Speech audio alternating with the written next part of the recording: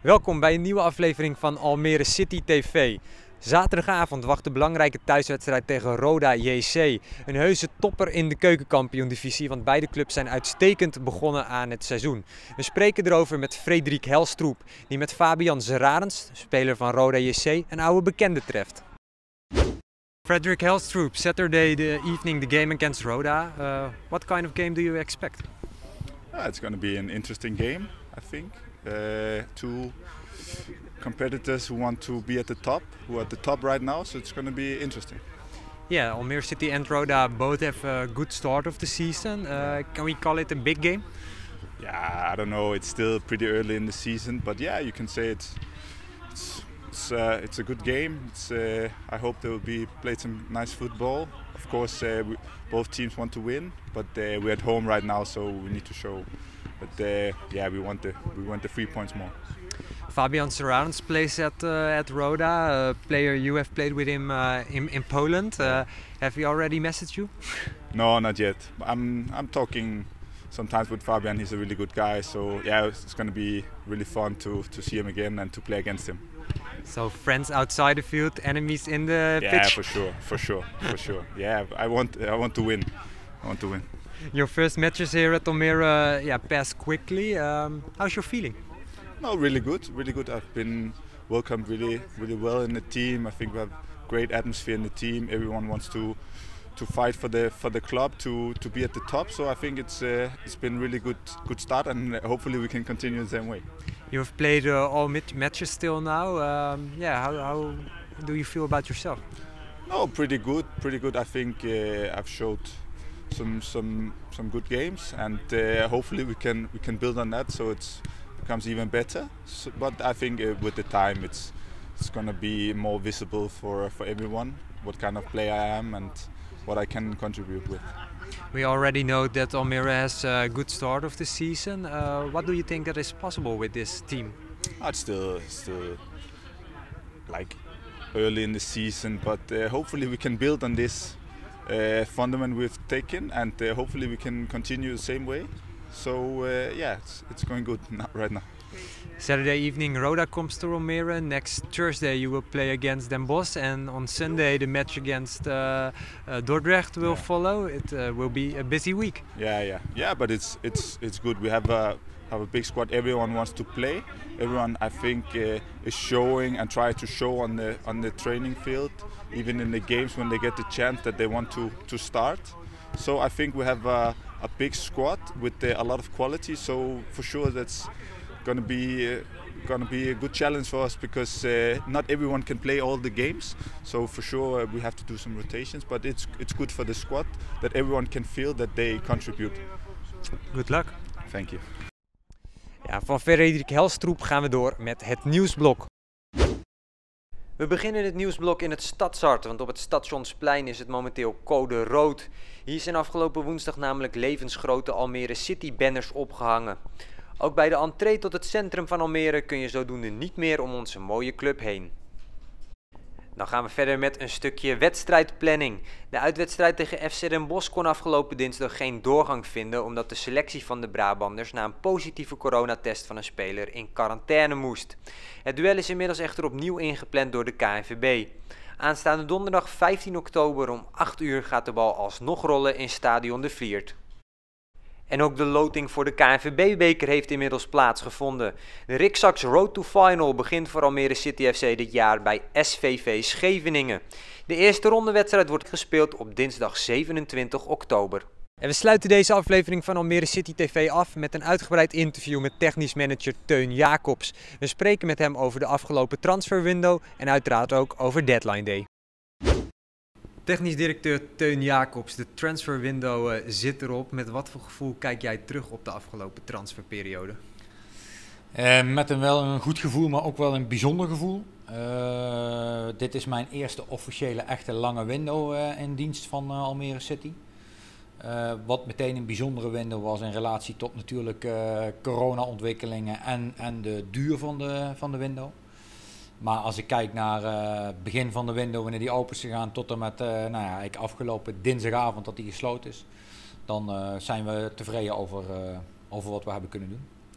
Als je kijkt naar de spelers die jullie hebben binnengehaald, dan hebben we het over een Frederik Helstrup, een Oussama Bouyaklave, Steve Tunga. Zo kunnen we nog even doorgaan. Wat is jouw gevoel bij de spelers die deze transferwindow zijn bijgekomen? Nou, goed gevoel. Jongens, een aantal jongens ook van buiten Nederland gehaald. Daarvoor geldt altijd dat ze gewoon tijd hebben om aan te moeten passen. Aanpassen aan het land, hè, de verhuizing naar Nederland. Aanpassen aan de club, dat geldt overigens voor iedereen. Dus ik vind ook dat je spelers de tijd moet geven om te wennen aan hun nieuwe werkomgeving. Misschien hun nieuwe woonomgeving. Maar als ik kijk hoe dat gegaan is en hoe die jongens zeg maar, opgevangen zijn binnen de club met iedereen die bij de club werkt. En ook hoe ze op het veld zeg maar, opgevangen zijn door de spelers die we al hadden. Ja, dan kan ik niet anders zeggen dan dat ik daar hartstikke tevreden over ben. Het is eigenlijk voor het eerst dit seizoen dat Almere City inderdaad meerdere jongens van verschillende nationaliteiten aan de selectie toevoegt. Is dat een bewuste keuze geweest?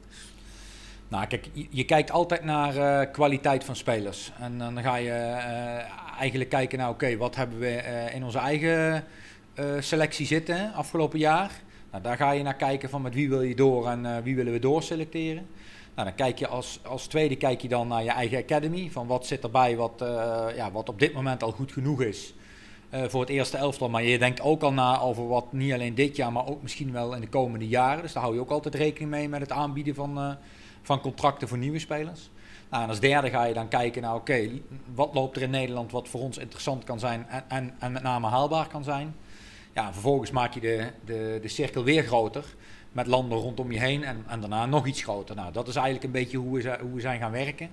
Ja, en dan kom je gewoon uit bij kwaliteitsspelers. En de ene komt dan uit Nederland, oftewel uit Den Bosch, als ik naar Oussama kijk. Ja, en de andere komt uit Luxemburg. En weer een ander die speelt in Engeland en komt uit Denemarken. En weer een ander die komt uit Polen of komt uit Denemarken en speelt in Polen. Dus ja, je kijkt gewoon in eerste instantie gewoon naar kwaliteit. En kwaliteit is altijd leidend. Als je kijkt naar de huidige selectie die er nu staat, wat is volgens jou dan het grootste verschil met bijvoorbeeld de selectie die hier vorig jaar rondliep? Nou, één zijn de aantallen. Hè. We hebben een wat kleinere selectie dan vorig jaar. Ook een hele bewuste keuze om ook de deur vanuit de onder 21 open te zetten. Hè. Dat spelers ook daadwerkelijk als ze zich ontwikkelen echt uitzicht hebben op aan te sluiten bij het eerste elftal. Nou ja, een mooi voorbeeld daarvan is Gerald Margarita. Die in de voorbereiding zijn kans heeft gepakt en nu eigenlijk bij het eerste zit. Zijn wedstrijdminuten al heeft gemaakt voor de competitie. Dus dat vind ik een heel groot verschil. En we hebben wel gekeken naar spelers die los van de dagelijkse training ook bereid zijn om te investeren in zichzelf buiten de training om. Dat wil zeggen extra krachttraining, extra looptraining, extra individuele training, extra beelden willen bekijken. Ja, en ik denk dat we daar wel in geslaagd zijn met een aantal spelers die we naar Almere hebben kunnen halen. Hoe schat je de kracht van de huidige selectie in? Nou, ik denk dat wij qua kwaliteit een brede selectie hebben. Ik denk dat we iedere positie dubbel bezet hebben. Of nou, niet ik denk, we hebben iedere positie dubbel bezet. Ik denk ook dat er een duidelijke hiërarchie is. Hè. We hebben een aantal wat oudere jongens, we hebben een goede middengroep en we hebben een aantal jongere jongens. Dus ik denk dat de leeftijdsopbouw binnen deze selectie ook oké is. Nou ja, we hebben een stabiele ploeg. Hè. Als je kijkt naar de eerste 5 wedstrijden, dan hebben we 4 keer op de 0 gespeeld. Ja, in één keer hebben we natuurlijk heel veel tegendoelpunten gekregen, maar die wedstrijd scoorde ook zelf heel veel doelpunten. Dus het was een beetje een aparte wedstrijd. Maar als ik naar die andere wedstrijden kijk, dan hebben we gewoon een hele stabiele ploeg. Dus ik denk dat dat misschien wel voor nu het woord is. Stabiliteit in de ploeg. Gecombineerd ervaring met aankomend talent. Dus een prima mix. Tot slot, het was een bijzondere deadline day dit jaar. Als je kijkt naar de spelers die er nog bij kwamen in Nederland. Noem Mario Götze bij PSV, maar ook bijvoorbeeld Martins Indy na AZ. Hoe is jouw deadline day verlopen? Nou, voor mijn gevoel waren het 2 deadline days. Hè. De dinsdagavond was deadline day Nederland, maar maandag was natuurlijk deadline day buitenland al. Die 2 dagen, dat is wel bijzonder, want het wordt ook wel een beetje door iedereen en alles opgeklopt. Hè, dat het echt in die 2 laatste dagen moet gebeuren. Maar het waren best wel 2 hectische dagen. Veel bellen, veel appen, veel scenario's, constant bespreken. Alleen als je dan terugdenkt aan wat er dan daadwerkelijk in die 2 laatste dagen is gebeurd, ja, dan is het feitelijk gezien niks.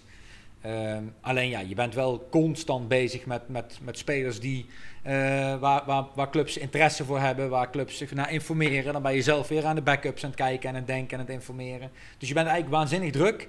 Maar uiteindelijk, op dinsdagavond sluit je de laptop af met niks in die 2 dagen. Dus dat is feitelijk gezien wat het is. Nog 3 maanden, dan gaat de markt weer open. Ja, we hebben nog, we spelen nog denk ik 13, 14 wedstrijden voordat de markt weer open gaat. Dus ja, zo snel gaat het ook alweer. En dat maakt het ook wel zo bijzonder aan deze window. Dat die heel lang open is geweest. En dat eigenlijk de winterwindow ook alweer heel snel voor de deur staat. Maar wat ik zeg, we zijn tevreden over de selectie die we hebben. En we gaan er gewoon een goede eerste seizoenshelft van maken. Terwijl Teun Jacobs, die heeft de komende maanden nog genoeg te doen. Zeker. Tot zover Almere City TV voor deze week. Er zitten drukke dagen aan te komen met de thuiswedstrijd tegen Roda, de uitwedstrijd bij FC Den Bosch en de uitwedstrijd bij FC Dordrecht. Maar niettemin ook hele interessante dagen. We gaan het weer op de voet volgen. Dit was Almere City TV voor vandaag. Tot de volgende keer. Hoi!